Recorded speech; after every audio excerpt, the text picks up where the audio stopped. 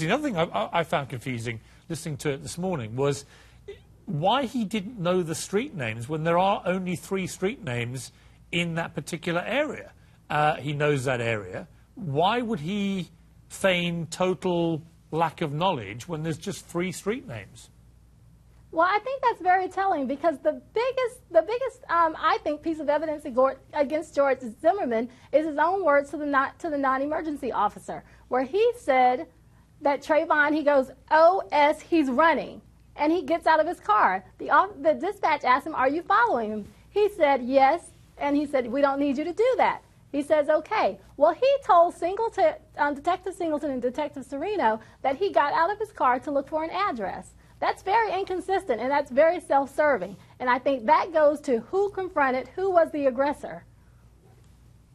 Having said all this, and final question, Natalie, and briefly if you may, having said all this, the problem you have, surely, as the prosecutors here, is that the key witness, the one person that can really, really answer these questions, is dead, and that's Trayvon.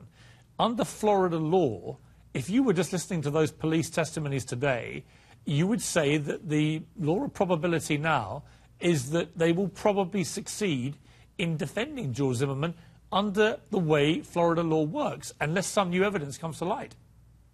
I would refer you back to Rachel Gentile, who said she was on the phone when she heard it. She said she heard George Zimmerman approach Trayvon, and she said she heard Trayvon say, "Get off."